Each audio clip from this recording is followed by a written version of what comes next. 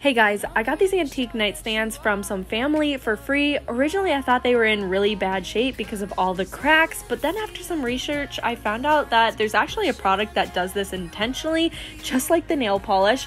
And although that is super cool, I'm trying to flip these for profit, so I decided to give it a makeover anyways.